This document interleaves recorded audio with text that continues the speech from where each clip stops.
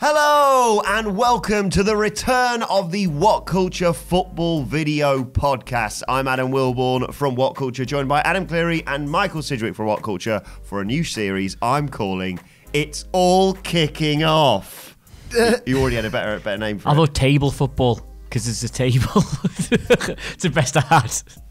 It's all kicking off. Yeah, all right, we'll go with that. So if you haven't done so already, make sure you subscribe to WhatCulture Football in iTunes, Spotify, wherever you get your podcasts from, for daily football podcasts discussing a whole range of topics. But today, I'm joined by Adam Clery and Michael Sidgwick to discuss something very close to their hearts that is, well, constantly breaking it. Newcastle United. Now, where are we in terms of the situation with Newcastle United? Because there was meant to be an ongoing takeover. This is the can I just stop you there? Right, if you're looking at the length of this video and you're thinking, I don't really have time to sit and watch all of this, you can just watch up until the next 5 seconds. Nobody knows, right? Absolutely nobody knows. The club don't seem to know. The potential bidders don't seem to know. None of the national press know. The local press certainly don't know. All the in-the-know accounts don't know. This dentist that's over in Dubai, who reckons he's got an inside track on the bid, he doesn't know. Nobody actually knows. Nobody actually knows what is going on, and the season starts in 5 weeks. From the horse's mouth, the latest update on the takeover is that allegedly both parties, BZG and Mike Ashley, have done everything possible to make this happen, and if it doesn't happen, it is not through their fault. Now, I read that statement. They put out this statement. Well, I say they put out the statement. They put out the statement through this dentist, who they just happen to know. There's a Geordie dentist out in Dubai, or Doha or somewhere. He's not like a radio host. Yes, but he's a dentist. It's like, imagine if we went through Mick Lowe's, basically. Like, imagine if like some Geordie billionaire was buying a club on the far side of the world and was putting out statements through Mick Lowe's. It's ridiculous, right? The statement... It's very Newcastle. Yeah, this is all very Newcastle, but we'll get to that. The statement was like... It was a bit of an update, and it said, yes, you know, with all the process have been gone through, blah, blah, blah. And then it finished about 2 sentences early, this statement. Because if it just had at the end, however, we've not been able to reach an agreement, or there'll be more information coming soon, it would have made sense. But it just sort of stopped in the middle of whatever the point of it was supposed to be. It's just like, so all parties involved have done everything they can, and if a deal is unable to be reached, it's not because it was through lack of trying. Message ends. That's it. Because nobody knows what is actually going on. It's clear from that statement, they don't even know what's actually going on. It feels weird, certainly as an outsider looking in, it feels weird because it seems like everything and everyone is waiting for everything and everyone else in terms of, you know, you've got a vacant managerial position. Yep. You're not signing any players. That's not unusual. You're selling players, though. That's not unusual. But...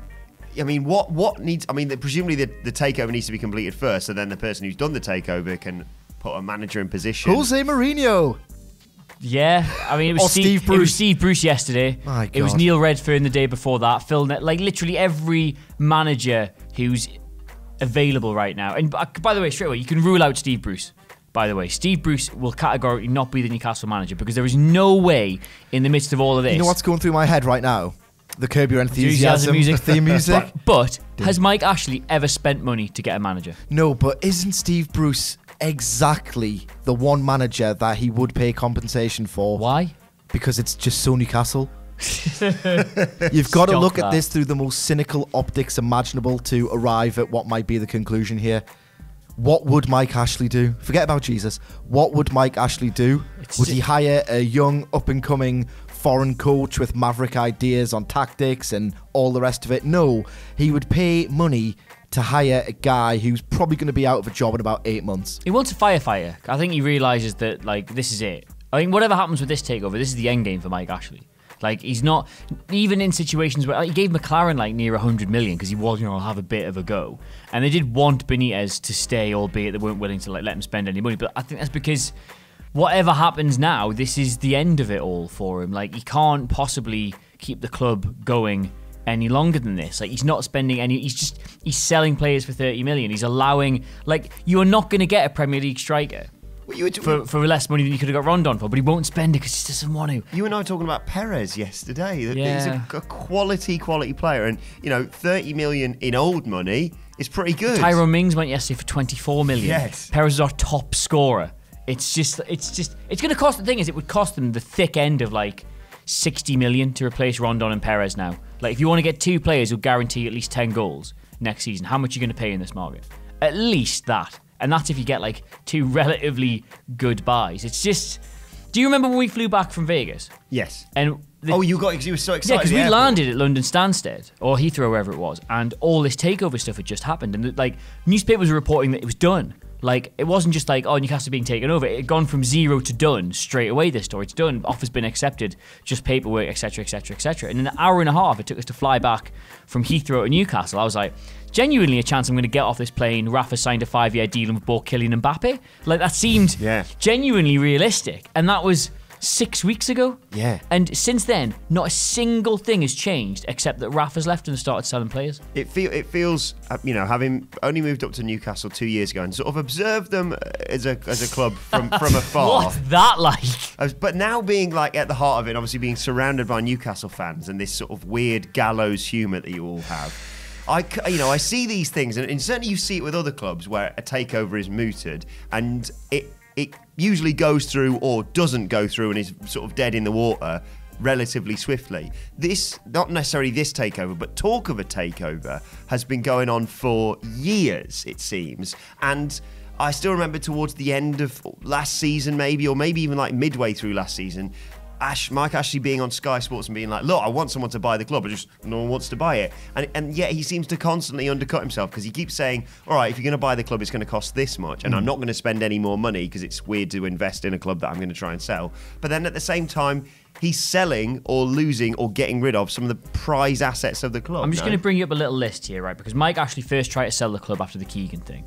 So about a year and a half in, he said, I'm putting the club up for sale. I've got it over my head here. Best intentions, not for me. We've gone and got bloody relegated. Oh, I'm really sorry about that. But don't worry, I'll sell the club and you can get Shearer in as manager, right? And that was 2007? No, 9. 2009, I want to say, when we went down, right? Where's someone did a list the other day of all the different... Where is it? Since he first tried to sell the club, right, there have been takeovers reported from businesses in the UK, 2 in the USA, 1 in China, 1 in Mexico, 1 in Finland, 1 in South Africa, a load from the Middle East, 1 from Nigeria, 1 from Russia, and now this BZG group, right? Every single time, they're all time wasters or they didn't have the best interests of the club at heart. There's always something, right?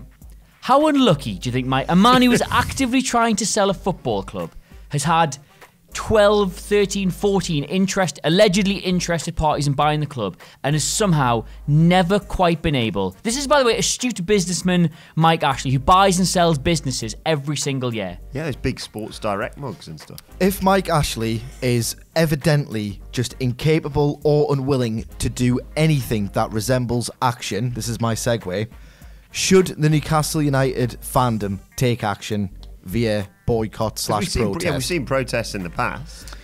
I've been at protests before, mostly half-hearted ones about Pardew. I've been at 1 or 2 where it's just genuinely just getting annoyed about the Ashley situation. But in the past, his mismanagement of the club has got us relegated, but then, he has gone, I'm trying to run a business here. There's 15 million for Gale. We'll try and get out of it the first attempt. You can see that he's got at least the business interests at heart. Like, the bottom line is there for him, even if he's got no idea how to run the club. He won't put the right people in the right positions. His mismanagement of it is always what gets us in. But like I've said to you, we got relegated like once in 80 years. Yeah. And we've been relegated twice in 12 under him. So like, it's not that we've got this. If you're watching this and you're not a Newcastle fan, it's not just like, well, it's us. We want to be like in the top 4. Like, no, literally, we just want to spend the money the club makes. Like, Leicester won the league, yes, but how long ago? Would like to be a Leicester, Everton or West Ham, yeah, and that is absolutely not at all unrealistic. The revenue we generate is comparable to them. Yes. I remember, like, I'll get back to the protest thing in a second, but I just remember last season,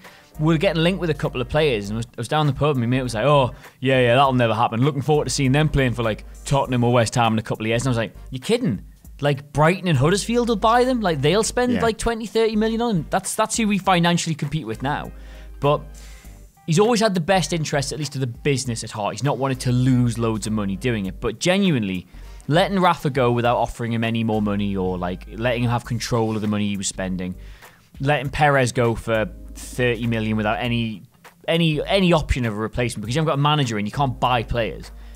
Letting Rondon go when you could have had him in like January. It's now just like, it's now gone past the point of no return. Like, it's you're facing oblivion now, because if we go, he's not going to be there to like shovel 100 million at like getting us back out of the Championship this time. If we go down, that's probably it, and we'll get sold for a fraction of the price to a consortium or something who'll just Sheffield Wednesday or Leeds United us for a couple of years.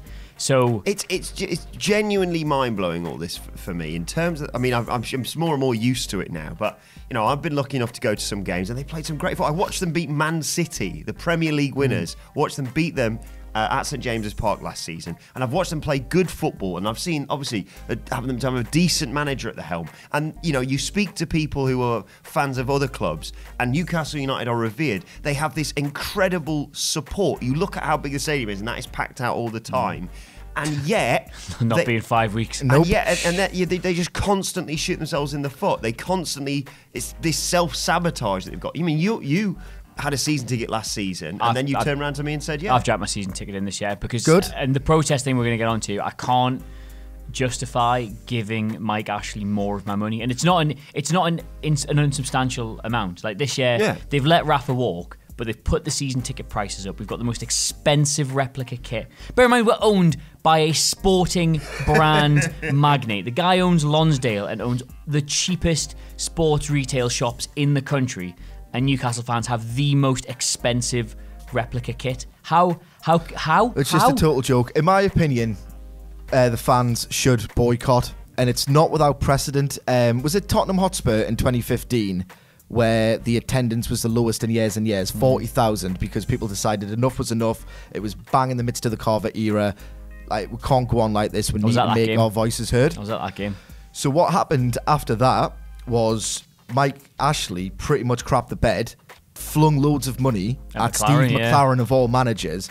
So there is a precedent for this kind of thing making an appreciable impact on the way that business is run. And I think when people say, I think the counter argument is Mike Ashley doesn't care about season ticket money because he gets all of that's dwarfed by the TV revenue money. Yes. I think it completely misses the point of the psychological profile of the man. Yeah. He never met a tenner he didn't like.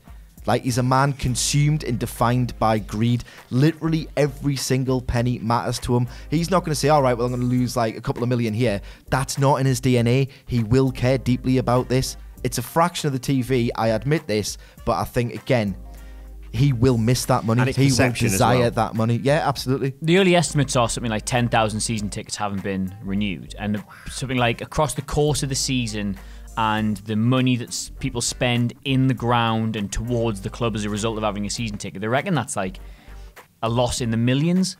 Because obviously the actual season ticket money itself will be, it's 10,000 times 600. 600,000? Have I got that wrong? That's 60. No, it's 6 million.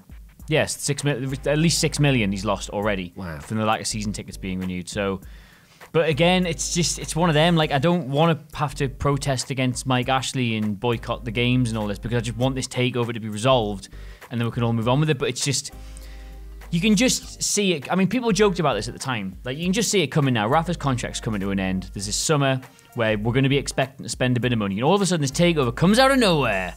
And it's like, well, we can't really do anything because takeover's there. Well, God, we can't renew Rafa's contract because we don't know if they're going to want him. Yeah. Blah, blah, blah, blah. Now it's going to be like, well, the transfer window's going to shut in like 4 weeks' time. Oh, sorry, we didn't get any players in. There was all that takeover stuff going on. We got a loanee in though, so it's all good. It's all going to be done with the last 2 weeks, and yet again, clubs are going to know that we're absolutely desperate, and they're going to put absurd valuations on players because they'll know we'll have to pay it, otherwise we're stuck, and then they just simply won't pay it because that's not how he does business, and it'll be. I'm genuinely expecting one of the most miserable seasons. After I was so, like, I literally thought we were going to get Kylian Mbappe. Yeah. That's people worked me up into that on that plane. Deluded Geordie narrative continues. Deluded Geordie, sorry. Like, Sorry, there is one flip side to the argument. I've got an acquaintance called Dan Howe, and I was staunchly saying everyone should protest. Like, enough's enough. Like, you are cutting this body by the 700th and 800th cut in this process of death by 1,000 cuts. But then he responded to somebody on Twitter saying something to the effect of, my 10-year-old kid doesn't know any other version of Newcastle in this. We have a fabulous day out on a Saturday. We bond through this. That's what ultimately a football club is.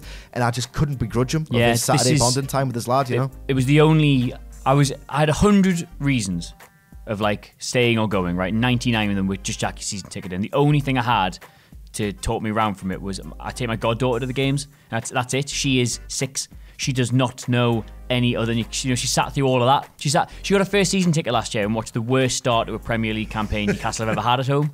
And she didn't mind. It was just a day out for her. She just wanted like a bag of sweets and to watch Paul Dummett run around. Like that was it for her. So I've jacked my season ticket in, but my mate who's her father's like I literally can't. Like it would. I'm having to weigh up whether 19 home games where she comes home crying is like worse than me having to tell her I'm not renewing a season ticket, which she won't. Like she can understand when they get beat because she understands football. Yeah. I don't know if she'll understand me saying, look, I'm not getting you a season ticket this year because I have a problem with the mismanagement at the top level of the club. I did tell him, just jack it in and say that Mike Ashley said you can't have it anymore, which is not a complete lie. It would make her hate him. Yeah. She hasn't. Apparently, she cried for 3 hours when Rafa left, and he hasn't had the heart to tell her that Perez has gone yet. I was like that with David Kelly. That was my analogy. To an attempt to briefly lighten the mood. No. Don't. No, listen, I'm not going to say if this takeover goes through or whatever, but if you could get in a reasonable manager, who would you like to see take over? For me, I couldn't give a toss. It's like, it always go back to the Sir Bobby famous quote, what is a club? And anyways, and if some guy who clearly has been brought in as a mercenary under the auspices of some, foreign coach or whoever, like, what's a goal anymore? Like, I don't want to get too melodramatic about it, but what does that mean if it's just staving off more dread?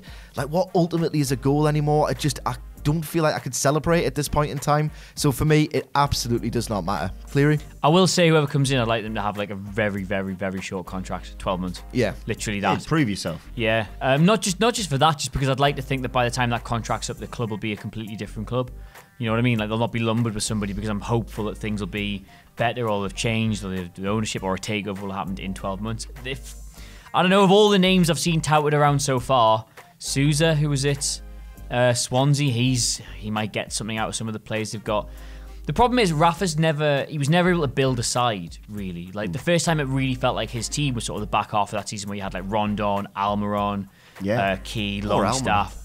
But whereas you look at like that squad, it's like made up of like Pardew players, McLaren players. Like, it's all just him cobbling together what he could. We're doomed regardless because Rafa Benitez had an incredible genius trick of making Kieran Clark into like John Terry for a season. Like, he could get virtually any centre half and make them like a formidable presence at the back. And without his genius defensive nous, we've got nothing. Less than nothing. We're doomed regardless. Is there any hope of them staying up, even if it's just the caveat of, as we previously discussed, worst teams being in the Premier League? As things presently stand, absolutely not. Absolutely not. Because, I mean, there's no manager. They've lost both their goal threats. Nobody else in that side got goals. There's no 12th man. There's no 12th man. To be fair, I've got to say, I went to every home game last season, and the resolve in the stands to get behind the team, even when they were getting beat, and to not trudge out. Like, I remember the Wolves game where we really should have got something. Went down to 10 men at 1-1, and it still looked like we'd win that game. And we gave away an absolute sickener 93rd minute goal. We should have had a penalty, then they went straight up to the other end and scored. And people were trudging out like, God, they tried there. Like, they really should have won that. And there was, oh God, like the mood in the stands was different. People would get, like, you were at the City game, conceded to the best team in the league after 30 seconds. Yeah. Do you hear any grumbles? No. Everybody was still behind them and like got them through that. And it's just to go from that to this in the space of a summer. And I said this to a few people. I was really worried about this summer because I worry that when I'm old and grey and crusty, right, I'm going to go, do you know what it is? We had this summer once, right? Rafa wanted to sign a new contract. We'd just gone and broken a record transfer fee. We had a load of money to spend. We'd just been on a run of form that had us like the 5th or 6th best team in the league for the second half of the season. We had Almiron in. Rondon was available for next to now. Perez was hitting the form of his life. Sean Longstaff was coming through. We had 5 brilliant centre-backs for the first time in the club's history. All they had to do was either put his hand in his pocket or sell the club, and would have gone on and done something. And he did nout. Anyway, son, we're nearly at Wembley for the FA Vars final, so that's enough from your old man. Yeah. What do you? We obviously know what you think happens next. What do you think happens next? Continuing stasis and dread in which you virtually hate every single minute of your life, unless you arrive at the position I'm at, where you simply stop caring. I used to get so wound up, man. I used to get so wound up. Joe Kinnear, John Carver, like, these people gave me actual like temper tantrums and fits and nightmares. I've stopped caring, and the worrying thing is that I'm not the only one. Like, anecdotally, I know at least 2 mates who've jacked in their season tickets who probably cared more about Newcastle United than I ever have. The soul of that club, the spirit, is just eroding by the day, and unless something happens, my opinion is nothing will happen. I simply will not open myself up to the possibility because it hurts far too much. I'd say that you've touched on something there that really does feel like something is genuinely different this time, because ever since Ashley's taken over, like, people go, oh, you weren't complaining when you got your 5th. Yes, we were. We still hated him. And then that's when we finished 5th, he went out, and we could have finished in the Champions League spot last season. On the last day, we could have snuck the Champions League spot, and we finished 5th, and he went out and he bought Werner Anita for 4 million. And that was like, we were like, what are you doing? Like, we're not expecting to win the league next year, but like, consolidate. Yeah, consolidate. At least double figures of millions He's never, of pounds he's never ever been popular ever. No. And there's always been people. I'm not going while he's still there. I'm not going to bother. I'm not shopping at Sports Direct. These decisions have always been made up until now by people for whom it's very easy to. Whereas this season, it's people who, like, you're hearing about people who've had season tickets for 17, 18, 19, 20 years, not going anymore. You're hearing about old guys who've, like, been going since they were standing on the terraces, who, like, are giving up on it. It's the people who are finally reaching breaking point is the people who you thought would never ever reach breaking point. And it's only stuff like, I can't explain it to my daughter why we're not going. It's only those kind of things that are stopping people giving it up. Worrying times indeed. Let us know your thoughts in the comments or on Twitter at WhatCultureFC. Watch, they can follow all 3 of us. You can follow Adam Clery at Adam Clery, Clery. You can follow Michael Sidgwick at Mostly Wrestling Crack, so there's no point. Sidgwick. You can follow me at Adam Wilborn. You can find out what it's like. Unless Vince takes us over. Shut up, man. Follow me at Adam Wilborn, and It's WhatCulture FC. I forgot as well yesterday. Yeah, and I mean, welcome to the life of a Chesterfield fan, basically. At WhatCulture FC, if you want to follow all of us. Don't forget to like, share, and subscribe. And make sure you subscribe to WhatCulture Football on iTunes, Spotify, wherever you get your podcasts from, for daily wrestling podcasts. My thanks to Michael and to Adam. Thank you for watching or listening, and we will see you soon.